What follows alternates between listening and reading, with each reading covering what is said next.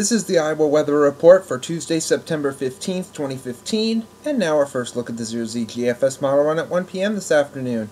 A bit of a trough over the eastern Pacific and the northwest and west coast, bit of a ridge pretty much over from about the Rockies eastward, with it centered pretty much just off the Carolina coast. Southwesterly flow is going to be continuing, and that's going to bring southerly winds at the surface. Quite gusty as well, 10 to 20 miles per hour, gusting maybe up to 30.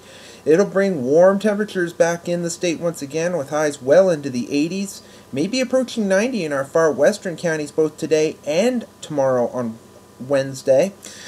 Any shower activity is going to be very isolated, typically late afternoon and evening. We saw that yesterday in our far northern counties. Can't rule it out today or tomorrow, but the better chances will come late into Thursday night, with this frontal system that'll slowly move through the state. Showers and thunderstorms will be possible. Readings still mainly in the 80s ahead of the front. Front slows down, and another wave comes in from the southwest because the flow will still be from southwest to northeast. So more activity could come in Friday into Friday night and early on Saturday, and that could bring decent amounts of rain to the state. It's a little too early to determine, but you'll see that coming up when we look at the 5-day precipitation map. That system moves out for the weekend though, so by Saturday afternoon at least we'll see drier conditions around, and the rest of the weekend looks absolutely gorgeous.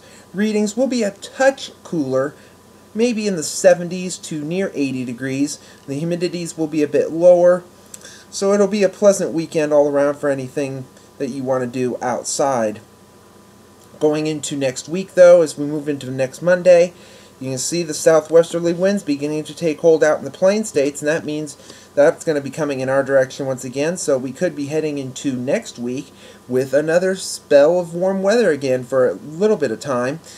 And you can see pretty much next week here at the 500 millibar chart again, the flow is coming pretty much zonal west to east, but it's fairly far to the north for this time of the year. It's going to keep the temperatures warm. We have a system moving through the middle part of the country, another one just off the northwest coast. The one over the middle part of the country looks to be bringing a cold front through late Tuesday into Tuesday night, maybe early next Wednesday, with a threat of some showers and storms. We'll keep watching to see if the timing may change in the coming days.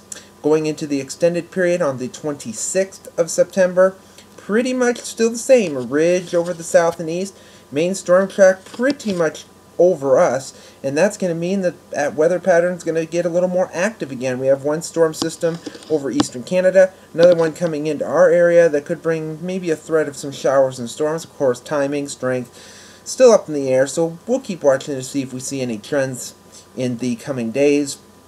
As we go to the end of the month, September 30th, we have a vigorous system over the northern plains, a much more vigorous system coming down across western Canada, and that one has a lot of cold weather with it, and it shows the height levels down fairly low for September and even for the middle of winter.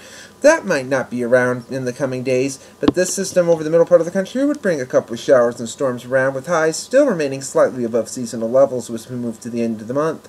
Satellite image from last evening, somewhat quiet from about the Rockies eastward, a couple clouds along the Gulf Coast, a couple of isolated storms in the Midwest, big system out west producing quite a bit of action out there over the last couple of days or so. The watch warning map from last evening at this point was fairly quiet, although there was some really bad flash flooding in Utah. There were several fatalities there. Red flag warnings continue over Colorado into Kansas, and a couple wind advisories there as well. QPF chart over the next 5 days. This goes through Saturday evening at 7 o'clock, showing rainfall amounts around here, according to this, maybe approaching 1 or 2 inches, with the lightest over the northwest and the heaviest over the southeastern counties.